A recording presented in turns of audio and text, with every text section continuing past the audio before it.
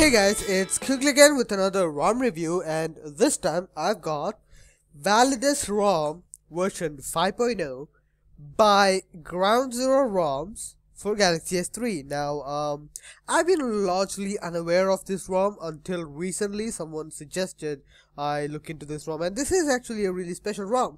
So, without much ado, let's get into the ROM now. First of all, what you would see here is the lock screen, and now, Ground Zero ROM, I guess they have this theme with clowns, and especially scary clowns.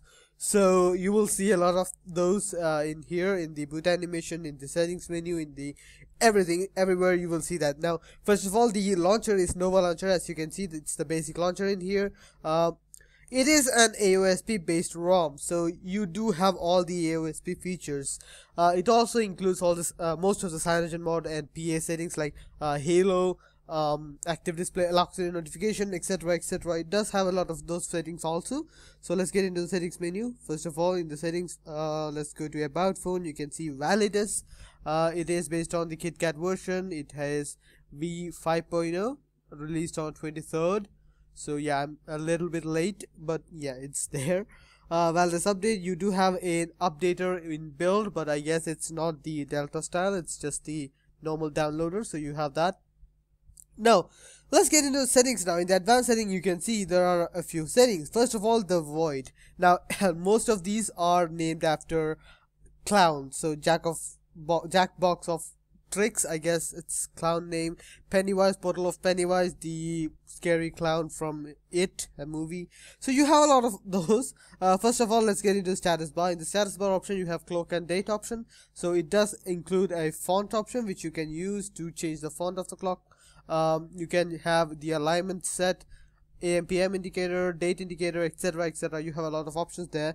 You do have general option, which includes brightness control, which you can select if you don't use the automatic brightness option. You do also have the network speed indicator, which was there right now, so you can see it is using the network speed indicator, so you have that. Battery icon. Now in the battery icon, you have the basic settings. You can change the battery icon to a whole lot from the cyanogen mod series. But you can also have the battery bar location set, and normally it's in the top position or things like that. So you can have that. You can also have battery bar thickness, etc, etc. You have a lot of options there. So that's really cool. Now in the notification and QS drawer settings, this is actually the slim style notification drawer. So you have a lot of options. You can have all of these options, which means it's really cool. You have smart pull down, you have styles, which is really great. You can change it to 4 or 5 tiles per row, etc, etc. You have a lot of options there. That's really cool. It's pretty much one of the best quick setting drawer available for Android. Now, clock widget is the C clock widget. You can customize it as you would in any other ROM, so I'm not going to get too much into that. It does include a custom LCD density apply function inbuilt into it, so you don't have to go for another app to change your LCD density. If you want bigger icons, go for a bigger number. If you want smaller icons, go for a smaller number, but do be advised that it will cause a few problems with the Play Store. It will not, but you can actually have a expose module which will send a normal DPI setting for all apps, so yeah, no problems there. Now in the Jackbox of Tricks, you will have extra options like disable FC notification. If you have done a system UI change, you have changed the system UI.apk and it's giving you a lot of FC notification, well, without any problems, then you can just disable FC notification, which will not display any FC, but it will work, so no problems there. Custom carrier label, you can actually have a custom carrier label. Right now carrier is showing Vodafone, so you can have that changed.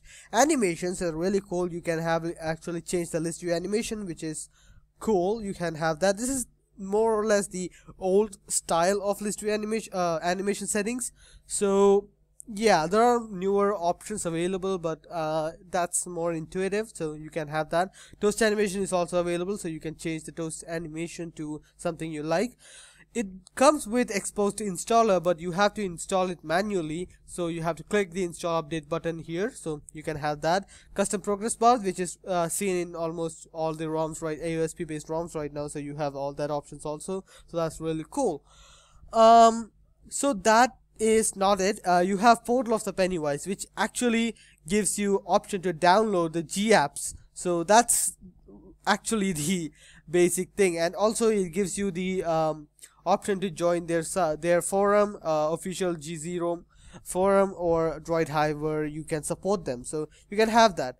So that's really cool. You have that inside the settings. So yeah, it does also feature a system app remover, which is really cool. If you want to install the Google Experience Launcher, which I do personally, you can remove the Nova Launcher from here. So that is really cool. You can just click Nova Launcher, you can delete it, but be advised, it can cause a few problems if you delete something essential. It does have wake lock blocker, which is useful for some people. It will disable the wake lock, which well, I'm not sure if it improves or decreases the battery life, but still you can experiment with that, and yeah, you can get the benefits of it. In the navigation option, you can have all of these. It does give you global menu option. You can add things to this thing. Well, you can add things to this menu. You can add custom apps. You can add anything you want. You can change the location of this, and yeah, you can have a lot of fun with it. Hardware button, you can actually change all the bindings of this. You can change all the bindings. You can enable navigation bar and change everything there. You can have a lot of options there, so it's not limited to anything. So you can have a lot of options. You can really do all kind of stuff you need. So that's really cool. What else do we have? It does have GC Pi, which is actually the Slim Pi setting. You can it is enabled. You can see the Slim Pi is working right now, so you can have that if you don't actually wish to have this one rather than whatever. So you can have that. It does have Omni Switch, which works good. Kind of a normal feature, normal task switching feature, so you can have that. So that's really cool. Kernel tweaker. Now this one, well, it's more of an information stuff. It gives you the information on the cores, the status, the speed of the cores, the state, time in state, unused CPU state, etc, etc. You can have a lot of options here. You can actually change, restore, refresh, and reset all these settings, so you can monitor them. So that's really cool. It does have Halo, which is really cool. It is the Halo latest one with Ninja mode and etc, etc. You can have that. It's really great. I personally don't use Halo, so I can't talk too much about that either. So yeah, Dock Symmetry is the TRDS option. So it is TRDS 3.0, so you can have all the options available there. So that's really cool. You can enable that to just change everything to black and white. So that's really great. Now it uses the Super SU module rather than the inbuilt super user thing from other ROMs, which I really appreciate. The inbuilt super user thing, it's whatever for me. Super user, I normally install Super SU. It comes with it, so that's really great. In the advanced option, you can change all of these app privacy options, which is really cool. You can change the permissions required for each app, and you can do things with it, which, well, if you know what permissions are, you can do with it, but if you don't know it, just leave it alone. Haptic feedback, you can change the vibration strength, which almost I do. I keep it at 20 or something like that. Audio, etc, etc. You have a lot of options there also. Now here is the lock screen notification option, which you can enable. I don't think it has active display. It has the notification lock screen notification option, which you saw with the, which you know what it is. It'll give you a slide here, which you can slide off, and it does have pocket mode, which really works out pretty good.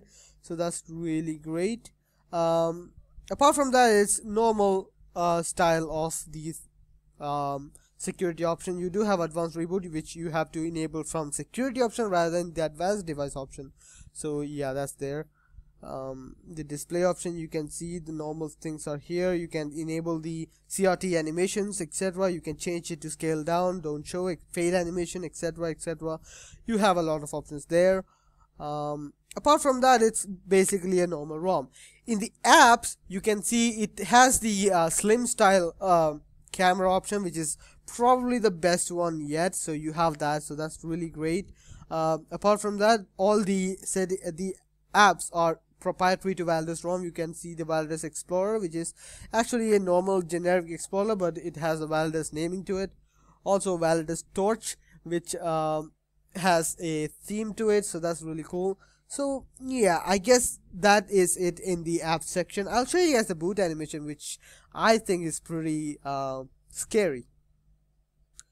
So here is the Validus ROM boot animation, which shows you all the bad stuff of nightmare. It shows Ground Zero ROM. Yeah, it is Ground Zero ROM. Validus. This is 5.0. It doesn't say 5.0 there. So I guess that much is it about the ROM. Again, the speeds and stuff like that is something which you can expect out of a KitKat ROM. So I'm not going to get too much into the benchmarking stuff and like that. RAM usage is really cool. You do have a good RAM usage, which is expected of the ROM with the KitKat ROM. So I'm not going to get too much into that either. So you can see it is 400 something megs, 398 megs free right now. So yeah, it's something expected out of KitKat ROM. So yeah, I guess that much is it about the ROM. Hope you guys like the video. Please share, subscribe and like the video if you found it useful. See you guys next time. Bye.